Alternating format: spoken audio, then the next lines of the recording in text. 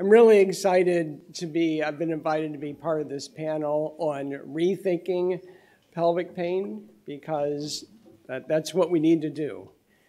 We need to really start afresh because we've been going in the wrong direction for most of my career. I can only make the analogy to the children's story, The Emperor with No Clothes, where all the townspeople follow the naked emperor through the city, praising him on his beautiful costume when he's naked. And that's essentially what we've been doing in the pelvic pain world for the majority of my career. Urologic chronic pain syndromes, for the most part, are not organ-based. And yet we've spent our time blaming the prostate and the bladder, researching the prostate and the bladder, and treating the prostate and the bladder, and we have, for the most part, been unsuccessful. Why did we go so wrong? We started with some very attractive theories, some good ideas. One of them, glomerulations are a hallmark of interstitial cystitis, the early form. Chronic bacterial prostatitis is a primary cause of pelvic pain syndrome. It's just that the bacteria are hard to culture, they're hidden in the prostate, and the antibiotics don't get to them very easily. And these theories were adopted and taught as if they were fact. And unfortunately, it turns out not to be true.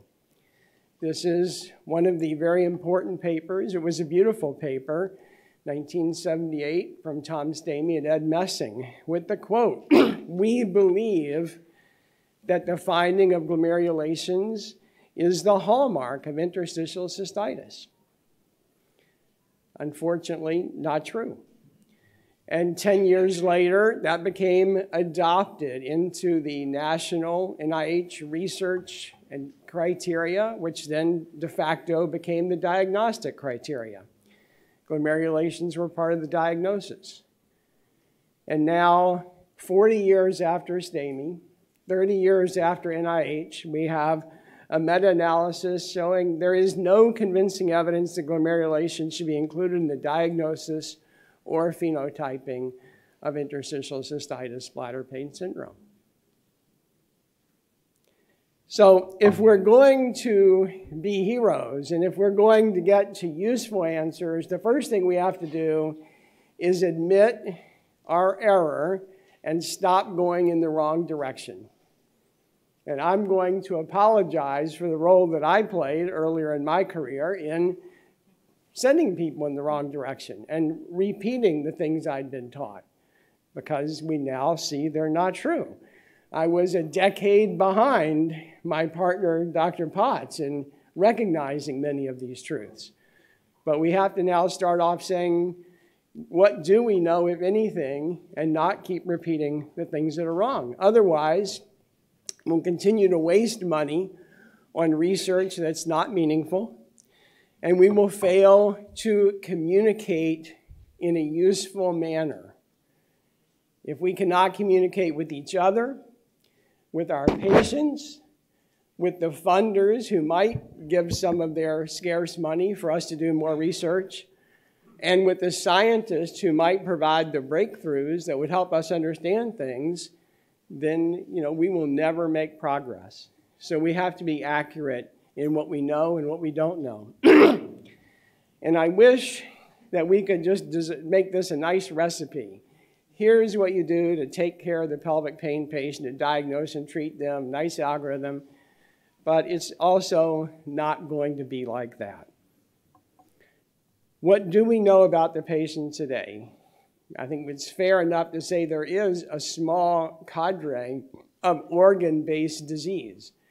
There is real interstitial cystitis, ulcerative IC, Hunter lesion disease, whatever name we want to give that. And there is chronic bacterial prostatitis. I believe we actually diagnosed a patient in the last year. Very uncommon, but it does exist.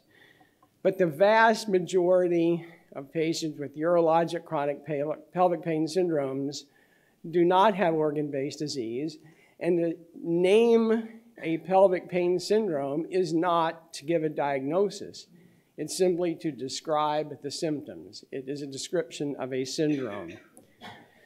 So we can say ulcerative interstitial cystitis, that's a disease. You don't need a urology fellowship to look at that and say that looks bad. There's something wrong there. But when we put ulcerative interstitial cystitis with bladder pain, everything falls apart. This is one of my favorite studies. It's from 2007, when a group of expert pathologists went back to look at the biopsies from the original IC database study. They used the most modern histopathologic techniques, defined their outcomes in advance, and then used a computer to analyze all the results to find clinically meaningful groups within this spectrum. So out of 200 patients, you basically had 24, a little over 10%, that almost certainly have bladder ulcers. That's the kind of findings that they had. But the other 90% had no pathologic abnormality. None. So you just think about that for a second. No pathologic abnormality. 39 different histologic criteria, expert pathologist, and yet we've spent our time calling this a chronic inflammatory disease of the bladder. And they cannot find anything wrong with the bladder. And it's not really different in the male pelvic pain world.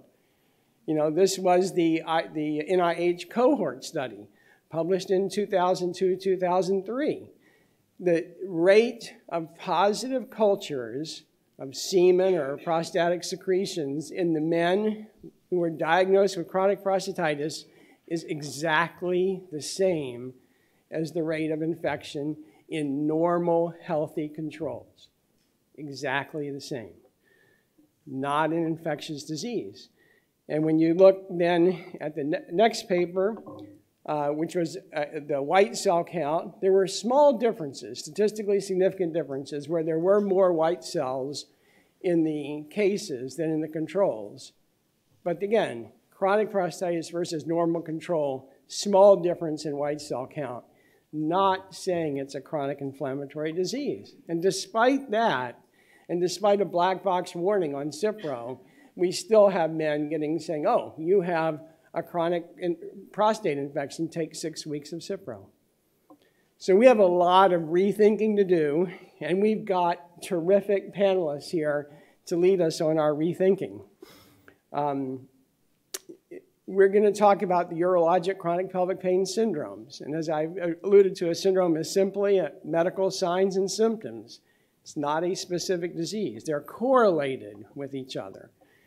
And what we have to do is break these apart and look at the patients and find phenotypes, find things that we can lay our hands on, look at, test, and treat, and see if the response to treatment leads to success. It's a long road, but we're going to have 2 talks now to start us down. First, Dr. Elise Day, then Dr. Jeanette Potts. We're going to ask you to hold your questions until those 2 talks, then we'll have some Q&A, and then we'll go to Dr. Argoff's talk.